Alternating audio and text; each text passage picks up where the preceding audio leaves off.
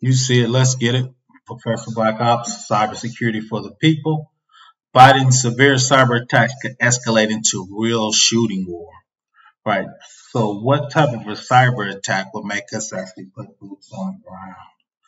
President Joe Biden warned that cyber attacks leading to severe security breaches could lead to a real shooting war with another major world power. You know, we have seen how cyber threats, including ransomware attacks, increasingly are able to cause damage and disruption to the real world.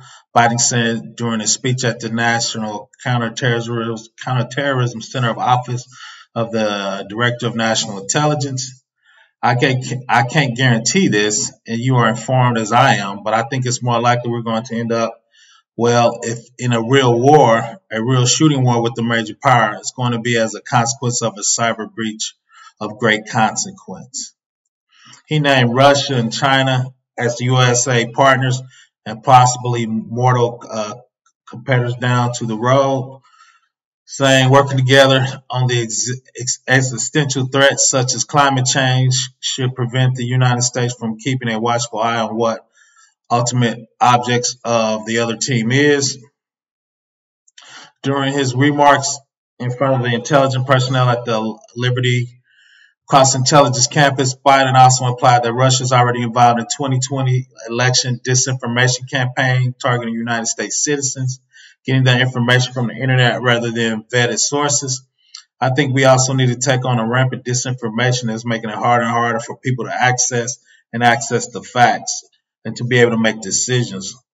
Look what Russia is doing already about the 2020 elections and misinformation. It's a pure violation of our sovereignty. Cyber attacks also compared to armed attacks by NATO. These remarks come after NATO's statement issued during a mid-June said that cyber attacks are comparable to armed attacks in some circumstances. We will affirm that a decision as to when a cyber attack will lead to an invocation of Article 5 will be taken to the North Atlantic Council on a case-by-case basis, the NATO commander said. Allies recognize that the impact of significant malicious cumulative cyber activities might in certain circumstances be considered amounting of an armed attack. During the last 2 months, the U.S. dealt with what seamlessly an endless wave of attacks impacting organizations worldwide and increasingly hit United States critical infrastructure. In June, following the Colonial Pipeline, it was JBS ransomware of the food attack.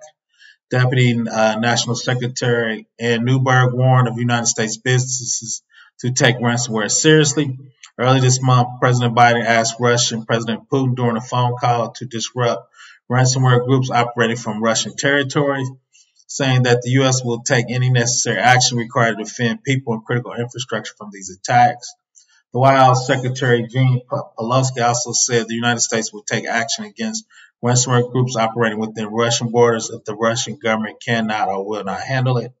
Russia also asked the G7 leaders last month to urge to disrupt Russian-based ransomware gangs after a stream of attacks targeting organizations from critical sector worldwide. So the question is, what cyber attack is going to make us put boots on the ground? And you know it's coming. Professor Black Ops, cybersecurity for the people. Please subscribe.